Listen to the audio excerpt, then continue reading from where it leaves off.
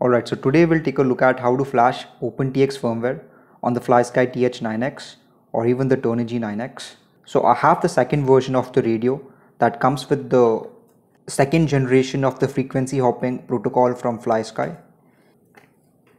So in case if you have the latest version of this radio and you want to flash Opentx, then this video should definitely help you. And the reason I'm about to flash Opentx on this radio is because with the stock firmware you can only access the ports and a few switches in the aux channels. If you want to use the other auxiliary channels with the rest of the switches, then you cannot do that with the stock firmware. And if you want, you can use the companion to set up the models so that it's easier to configure all the settings and set up a model, so that way you don't have to make all the changes using the buttons on the radio itself. Anyway, so let's get started.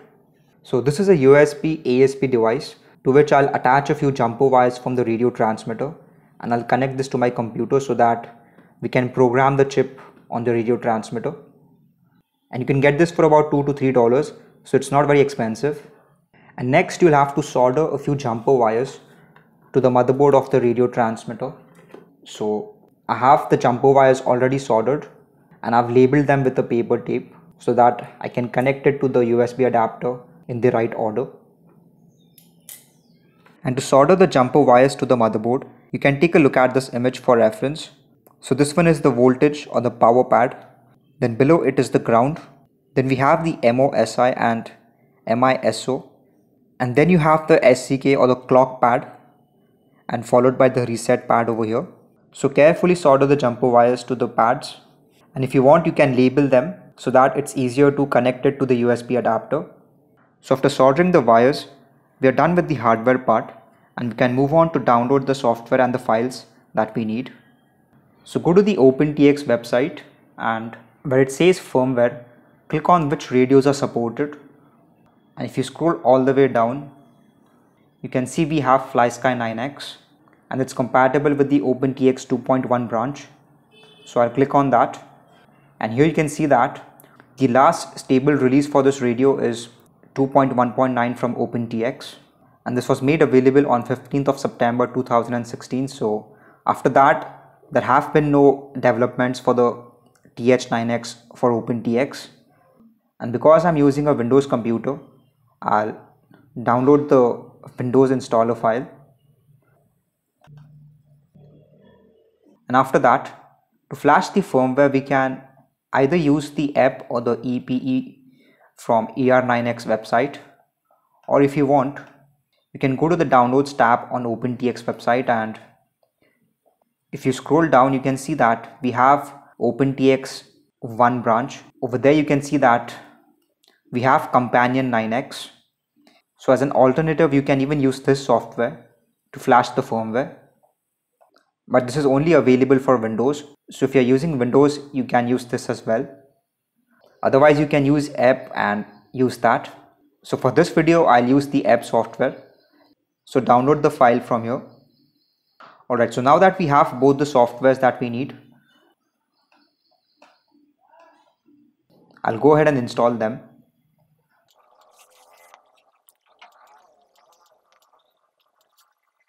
So after installing the softwares, launch Opentx and go to settings, and under radio profile click on add radio profile and click on the settings icon. So here you can create a custom name for your radio profile, and in the radio type select 9X with stock board. If you have the stock board with the M128 chip, you can use this.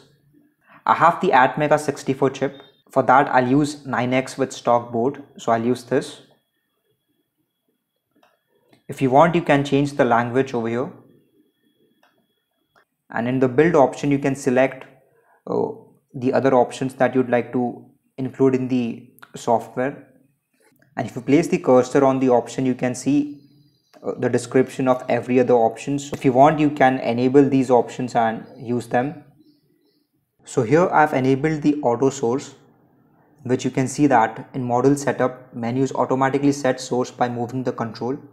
and similarly I've also enabled auto switch, in which in model setup menus automatically set switch by moving the control. So when you are in the settings and if you want to assign a certain channel or switch, you can simply toggle that and it will be detected in the software automatically. So I've enabled these two options, and I've also enabled the port scroll so that it's easier to navigate through the pages. Then I've disabled the no flight modes page. Then next you have the option to select a custom image that will be shown when you turn on the radio transmitter. So I already have a few pictures that I can use. So I'll use this, and so when you select the image, you can see the preview over here.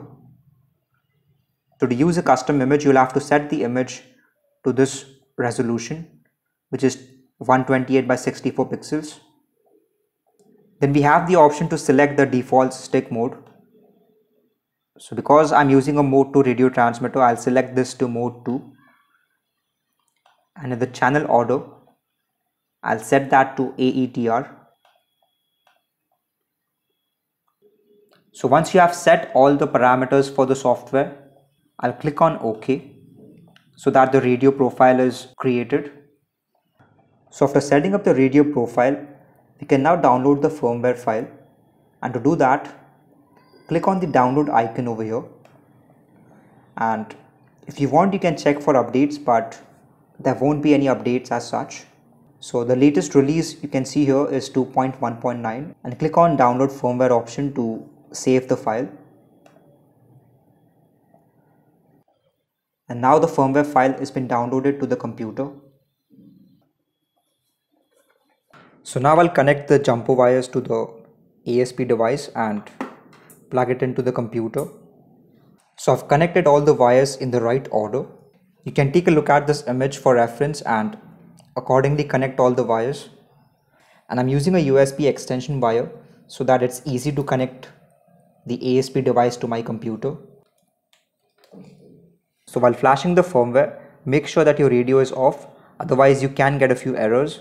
Now when you first connect the USB ASP device to your computer, you will most likely have to update the drivers, otherwise it won't work. So to do that, go to the device manager, and you can see that in the other devices I have the USB ASP device detected, but it has an exclamation mark on it, and that's because the drivers are not updated.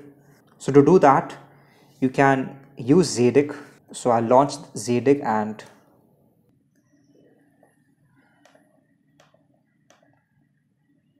and here you can see that USB ASP device is detected. So I'll select that, and the correct drivers for this is LIB USB Windows 32. So I'll select this and I'll click on install driver.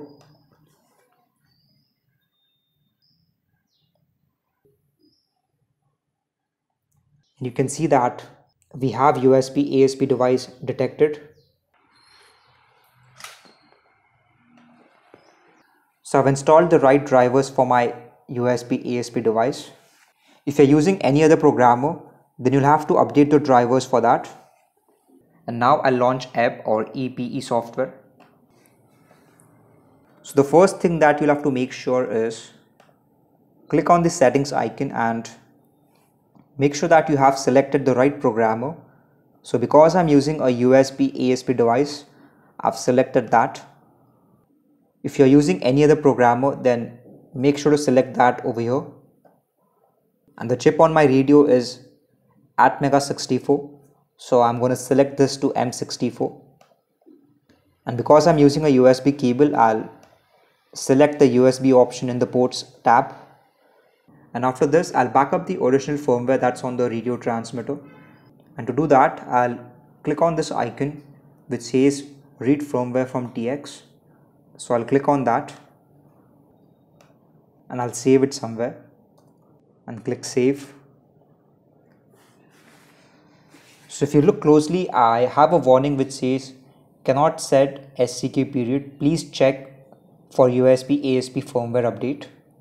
So in spite of that warning, I've had no problems in flashing the firmware, so if you get the same warning as well, you can ignore that and proceed. And this is the original firmware that I've created a backup of. And now I'll flash the Opentx firmware. So I'll click on the flash icon over here. And I'll select the file that we just created using the Opentx companion. And select open. And click on yes. So now the Opentx firmware file is being flashed on the TH9X.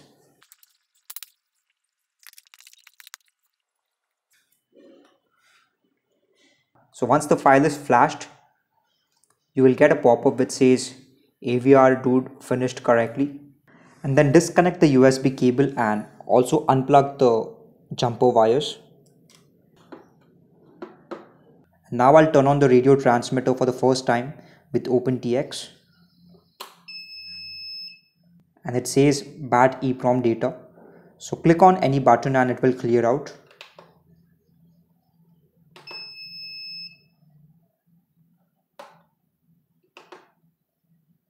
So the first thing I'll do is I'll calibrate the sticks and the pots. So to do that, I'll click on the menu button to start. And I'll center the gimbals and the pots.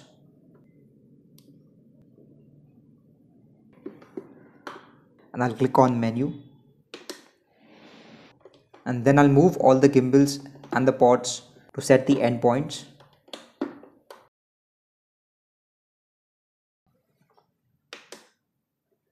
So this is how you can flash Opentx on the FlySky TH9X or even the Turnigy 9X. In the next video, I'll cover up on how to set up a module and bind the module that you get with this radio transmitter. If you found this video helpful, please make sure to like it, and if you're new to my channel, please make sure to subscribe. And if you have any other questions, you can comment them. So thanks a lot for watching and stay tuned for more videos.